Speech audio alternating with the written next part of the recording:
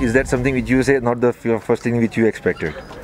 Well, yeah, in many ways, yeah, to get bowled out before for 50 overs was not something which even I expect. But we have to understand that every new game which you play and every new skill sets which you come across, there will be some sort of challenge. And today we were tested. We were tested by some new plan, new angles from where they were bowling, and more importantly, we were not able to stitch partnerships, which was our strength. Most of the times when we have done well, or most of the times, I mean, all the games that we have played so far, somebody stood up, from the top four, and he was able to carry it all the way till the 40th over. That is part of our blueprint. We missed out on that part today, and that was the reason I think we were not able to achieve a respectable target. I thought 240, 250 was something we should have scored, and we should have batted 50 overs. Regarding the opening, we have seen individual players, openers playing individual events, but we have not been able to stitch that opening partnership. How big a issue is that if you are trying to play for the Asia Cup? Well, if you're trying to play for Asia Cup, obviously it's a totally different level of experience, skill sets, and a full member team which you're talking about.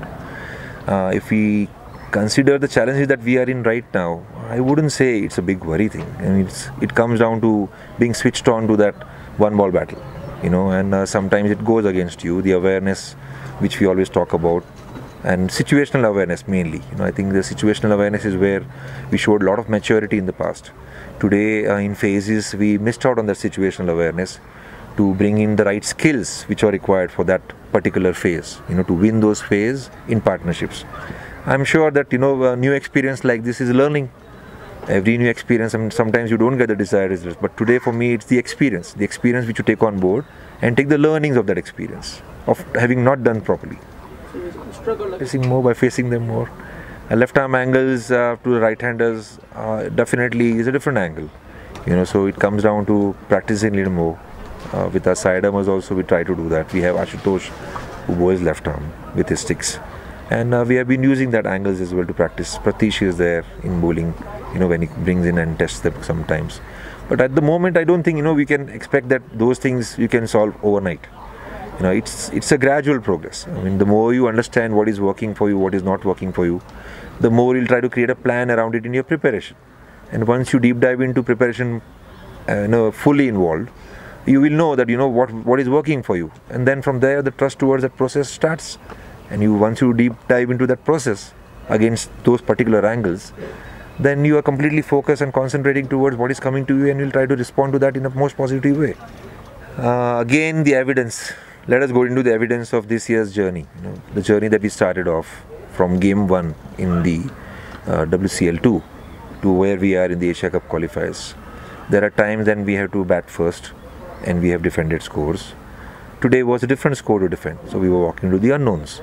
But the thing is a skill set. I think our boys believed in the fact that once they sneak through in the phase 1 power play, they will have an upper hand, and exactly that's what happened. Bowling partnerships you were able to see. You were able to see how Lalit was able to, hold on from one end, and how Sandy was ensuring that he attacks from one end with his skills.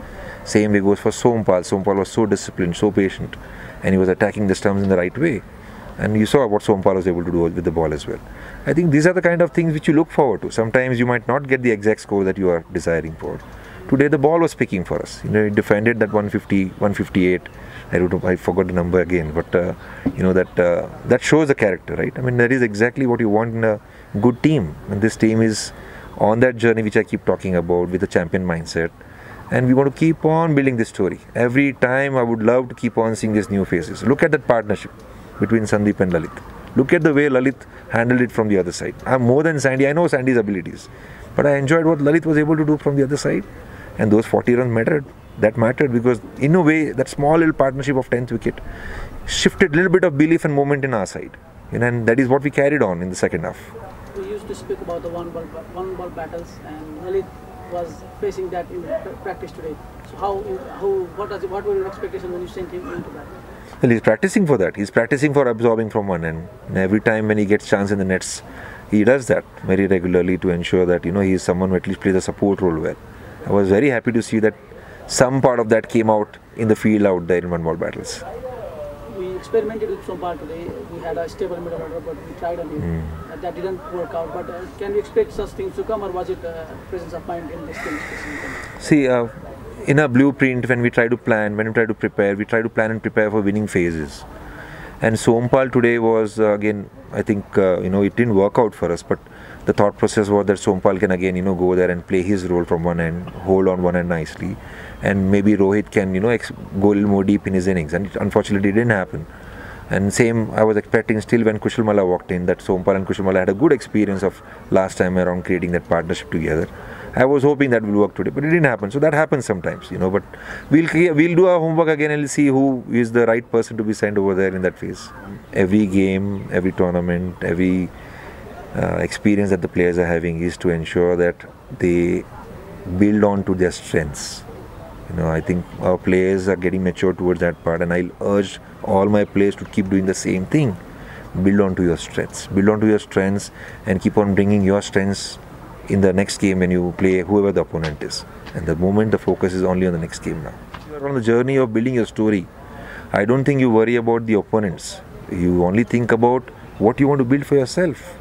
And we were very proud of what we are trying to build for ourselves. Our deepest identity, to be the fierce competitor, as a Nepal cricket team. Moments. I know, challenging moments. Challenging moments is where you actually understand who you are, as a character. And I was again happy to see if something like this happens again, I will expect one of the players will stand up. One word which goes out very well in a happy dressing room is trust. We trust each other. We know someone will stand up. Does that answer your question? Yeah. Okay.